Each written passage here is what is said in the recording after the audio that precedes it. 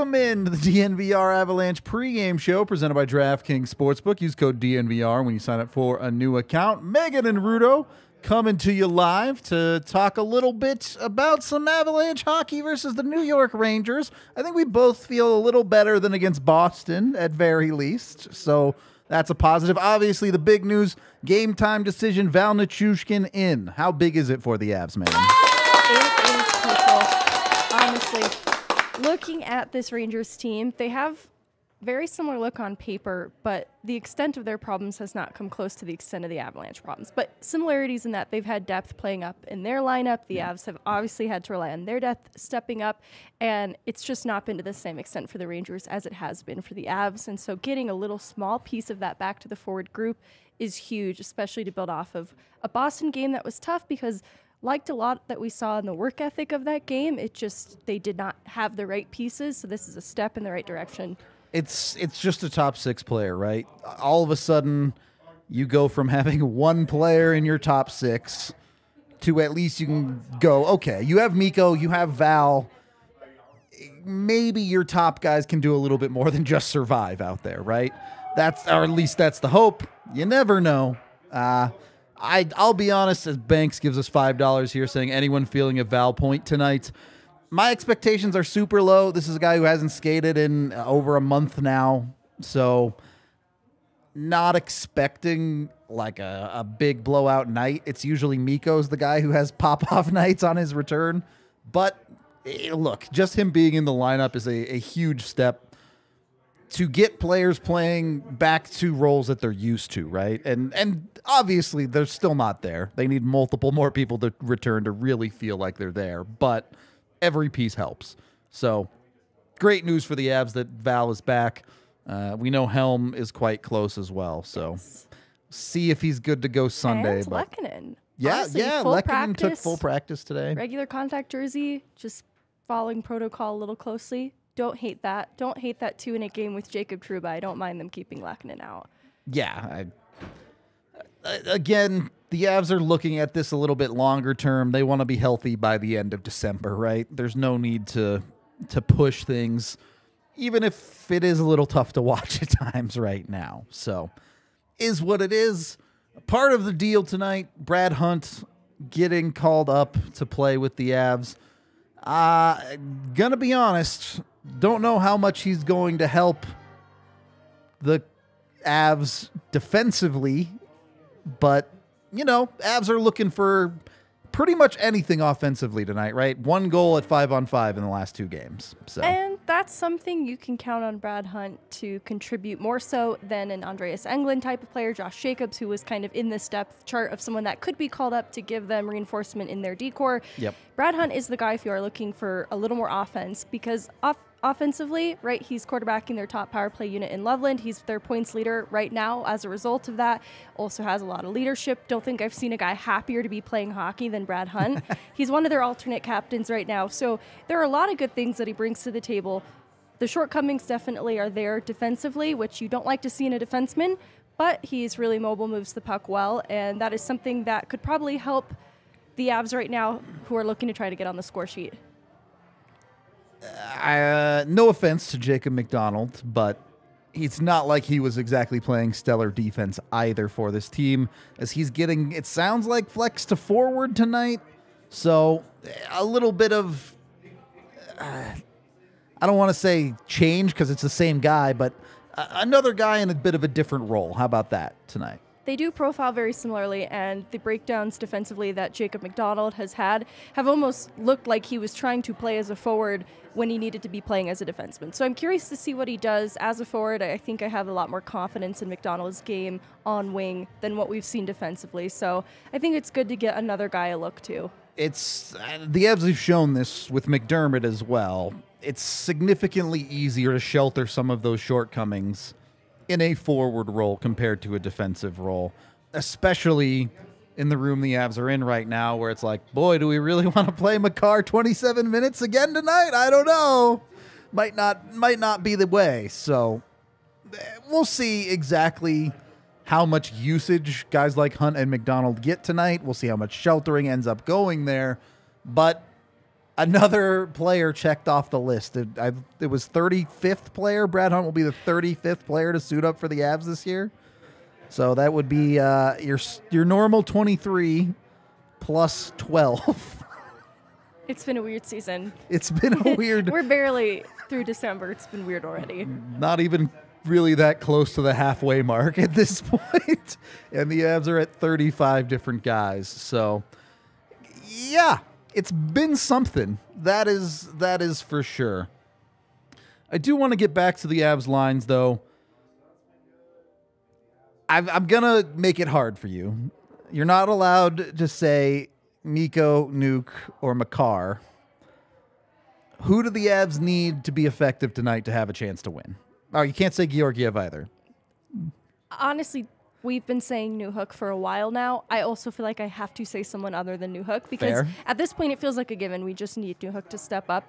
It's hard. It feels a bit unfair to put that amount of pressure on a player so young, but I just would like to see it for him to step up and assume Definitely. more responsibility and show out too, especially with a little more talent alongside him. I don't know how the lines will shake out tonight, so he could be limited to it in what he's given. But the other person that I'd like to see step up is honestly this entire line of the Cogliano, Comfer, OC. They have been playing above what they've needed to, but they are who I look to because of the leadership, the maturity, and the reliability of that line. When that line is on, it is an energy line, and so I think that helps the lines around them too to sort of model after that effort level. You're looking at a team that has, let's face it, just struggled to finish as they're currently constructed.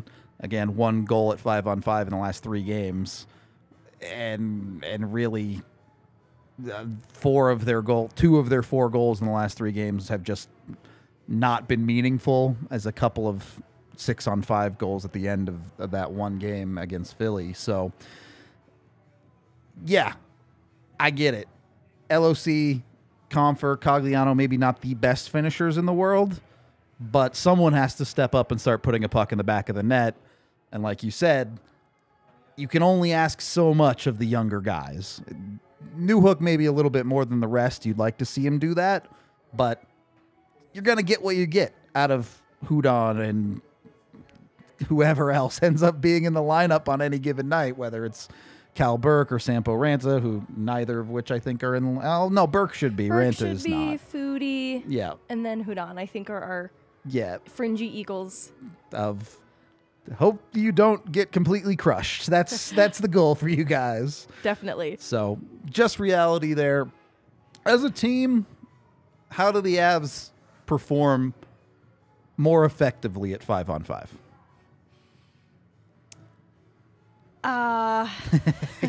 Good answer. It comes back to the finish. Yeah, because for sure. I think we saw in the Boston game that they generated a lot of chances.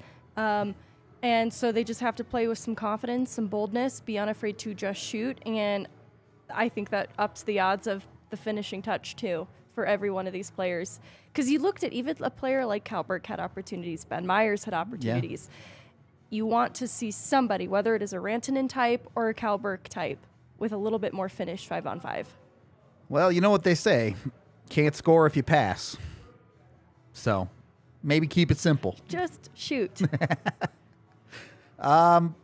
Look, I honestly feel pretty good tonight. I think we're going to see the Avs put in a solid effort. This is not a team that, even with maybe a lack of talent in the lineup tonight, they don't usually put 2 bad games together. You saw, yes, I get it. The Flyers game wasn't good, but it was significantly better than the 2 Boston games that it was sandwiched in between. So I do think we will see a decent effort from them tonight. Will that be enough? I hope so. We'll see, though. I've seen New York in their latest string of games drop games to teams you would expect them to beat and beat teams you would expect them to have a harder time against. So for that reason, I think the Avs have a chance here to capitalize. Yeah, it's a weird feel for the Avs right now, right? Because you do get a lot of, they are the Stanley Cup champs right now, so they get a lot of everyone's best. Right.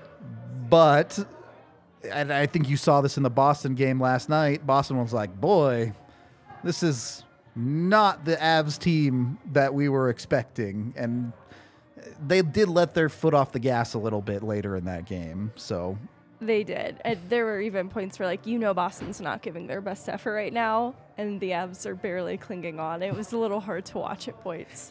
It was. So I am definitely curious about that dichotomy, though, of are we going to see the Rangers come out and really put pedal to the metal there, or do they know the Avs are in a depleted state, to say the least, right now?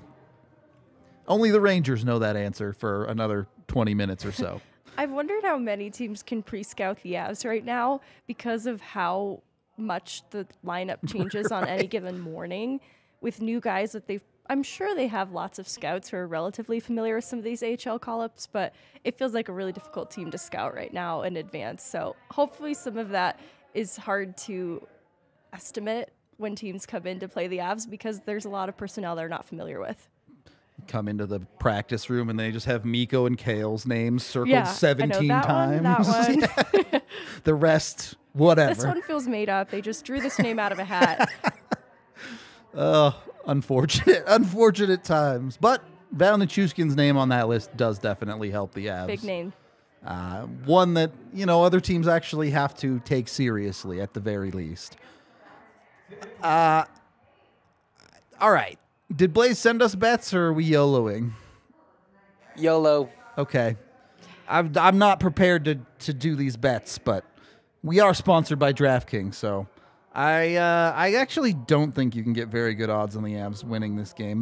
DraftKings has been very scared to actually give you good odds on Colorado Avalanche, even in their depleted state. But I do think I'm expecting a bit of a low-scoring game, so I'm going to take the under here. One, because if the Avs want a chance to win, I don't think they can win a scoring race.